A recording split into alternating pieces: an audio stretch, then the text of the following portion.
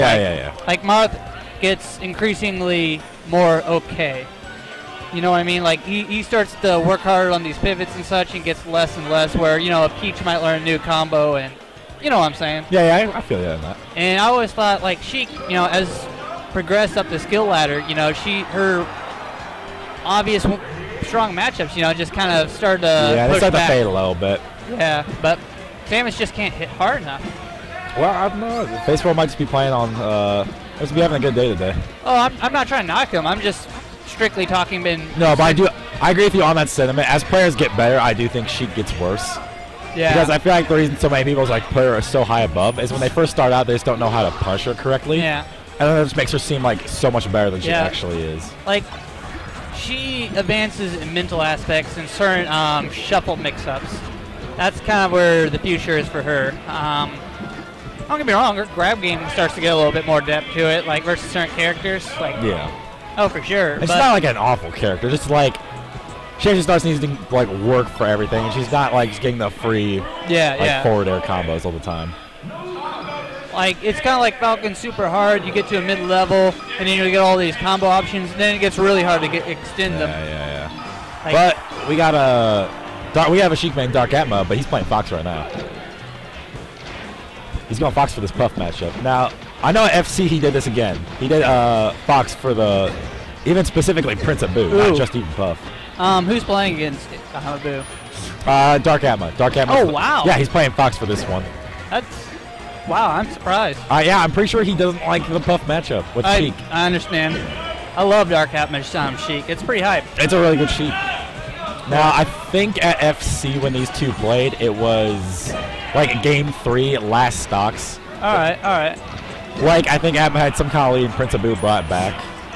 Oh. Ooh, but okay, so Boo takes the first stock. Let's see what this Fox is doing. That's kind of I don't see him really going for anything specific. He's just trying to condition him to get a random up smash, and that's the one thing in Puff's mind constantly is he's gonna up smash. That's literally all you're thinking. Oh, he barely missed that platform. Yeah. Ooh. I'm seeing a little bit of gun action from Darkatma. Just trying to pepper Puff a little bit with the bullets, Yeah.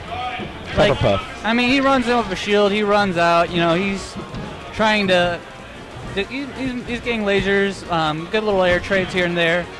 He's definitely trying to look like Armada right now. He just doesn't have the mix-ups to make it such a horrible matchup. Ooh, I like that. A little flare hush. Yeah. Good way to put on some percent. Because part of the thing I feel that's so hard about this matchup for Puff is Fox can come in with a shuffle. Ooh. And that's another thing that makes it yeah. Up throw up air. Fox can come in with a shuffle, full jump, nair. He can come in with bears. His approach options are so open and so flexible that there's no good spot for Puff to be in.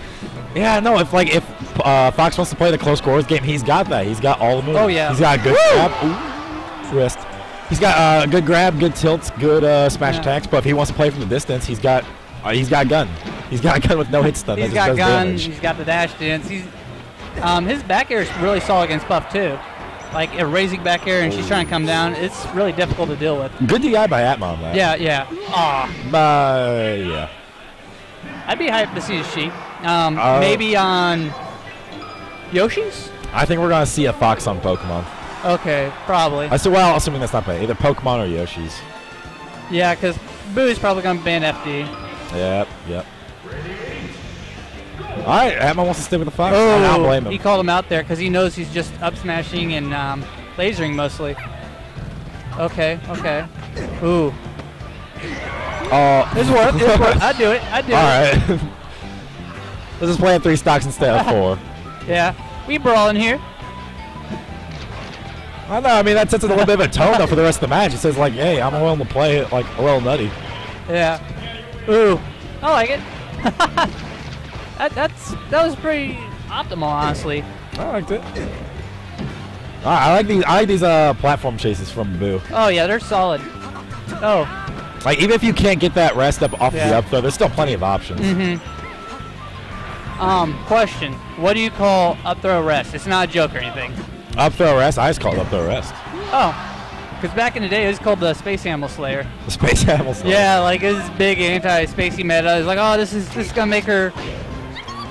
Yeah, but then people found out Fox was amazing.